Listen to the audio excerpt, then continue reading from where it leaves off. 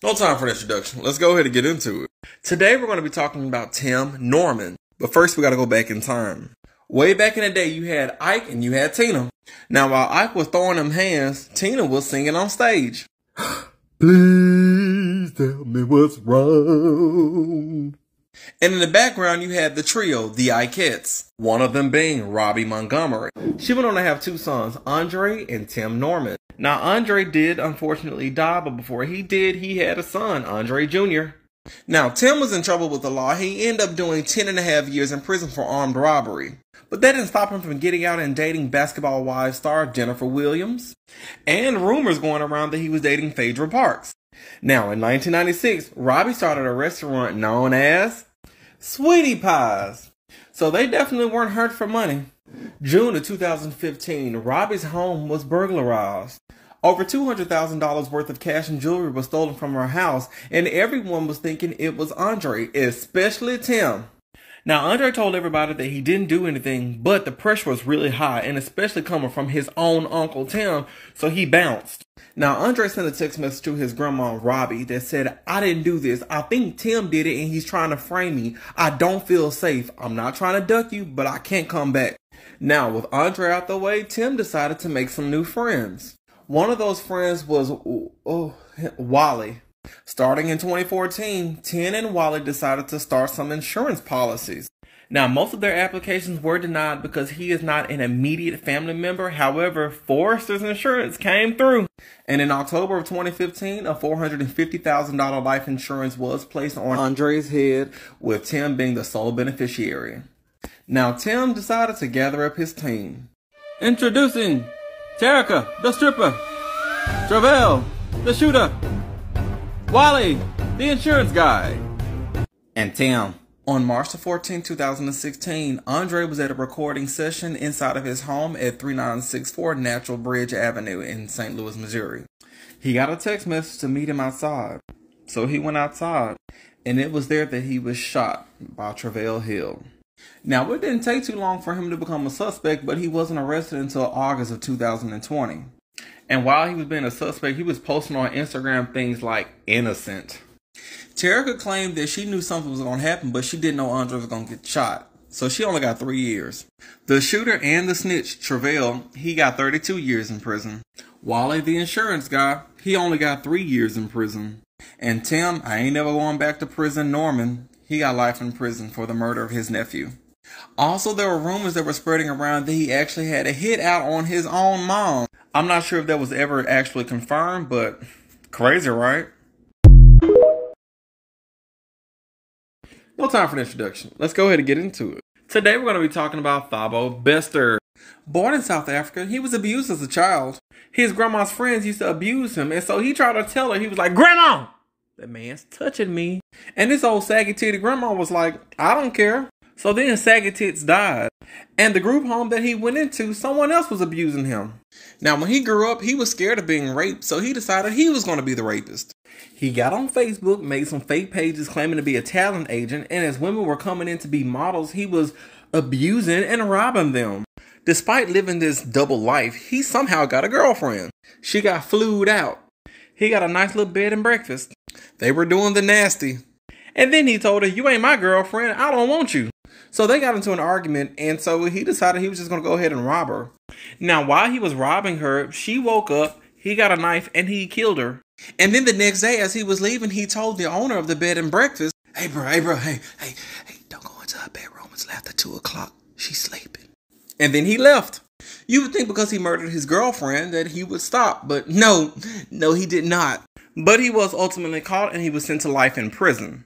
Now, my boy Thabo's an entrepreneur, so while he was in prison, he started a media empire. He told everybody that his name was Thomas Moseep, and he was super rich. He even tricked people into quitting their jobs to come and work for him. He started fake companies like Sky Digital and 21st Century Group. Do you see what they resemble? At the release party for his fake company, the elite South African public and celebrities were showing up. He was on video chat telling everybody that he was in New York. He's literally in a prison cell. But nobody could tell. Even the fact that he photoshopped his face on this body. Do y'all know who body that is? The body he photoshopped himself belongs to Michael B. Jordan. and nobody caught it. He was planning on this big fake conference called Women in the Media. Guess who celebrities he said was supposed to show up? This man had Halle Berry and Taraji P. Henson on the roster. And nobody knew it was all fake. Now my boy Thabo, he got tired of being in prison, so one day he set his cell on fire and burned alive. Thus ending the Facebook rapist. He's dead. Or so they thought. A couple months after he supposedly burned alive in his jail cell, this man was caught on camera grocery shopping. So the police were like, wait, who was that in the jail cell? They did a DNA test. It wasn't even Thabo! Then they realized the body that they found, the organs were already deteriorating, so they had put a dead body in a jail cell. And they still don't know who it belongs to. And then this other dude came out and he was like, I'm Thabo Bester. Turns out, Thabo Bester is not even this man's name. He stole somebody else's identity. We don't know who he is. At least I don't. Anyway, he's on the loose in South Africa, so crazy, right? No time for an introduction. Let's go ahead and get into it. Today we're going to be talking about Cameron Hogg. Cameron lives in Dallas, Texas, and for the last 10 years, he's been really stupid. Doing things such as, but not limited to, driving while intoxicated, fleeing a police officer, and murder. He also has a couple of family abuse things going on, and so for a little while, Cameron was in jail. Now, while he was in jail, he had a lot of time to reflect on his life choices, such as, but not limited to, where am I going in life? Who are my real friends? Am I a loser? The answers are nowhere, no one, and yes, you are a loser. Despite Cameron being a loser, he did have one person who technically was his friend. That person was Asia Womack. Being 10 years younger than Cameron, she graduated from Madison High School, and she was a wonderful soul. Always wanted to smile. She also was a part of a youth group at her local church, and she played basketball. And those who knew her best would describe her as a whiz, as she could beat anybody on the court, male or female. Now, Cameron's a tough boy, and he was determined that if anybody can handle balls, it would be him. Because females aren't allowed to handle balls, not like Cameron. Cameron was so sure of how good he can handle balls that he decided that he wanted to take Asia on at a pickup game at the basketball court. So October the 3rd, 2022, at Terry Park in South Dallas, Cameron told Asia, hey, I can handle balls way better than you.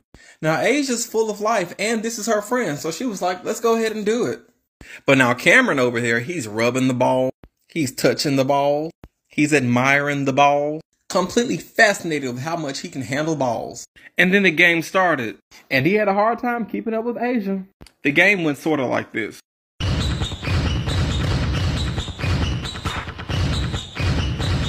And Asia won! Now, there was a lot of trash talk during this game. It's just what they do when you play basketball. And Cameron was upset because now Asia took his balls right in front of everybody. He's no longer a man because he lost a game of basketball. Then he had this idea.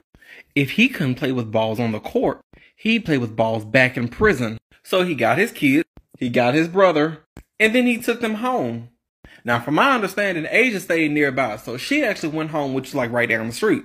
Her and another friend got a TV, they hooked it up outside, and they started watching football. All the while, Cameron was getting hot because he wanted to play with balls better. So he pulled up at Asia's house, and without saying a word, he shot her 4 times. The same girl that ate with him. The same girl that used to answer his phone calls. The same girl that put money on his books while he was in jail. He's so pathetic. He's been arrested, but as far as I can tell, there's not been a trial date or a sentencing yet. So, enjoy balls in prison, Cameron. Crazy, right?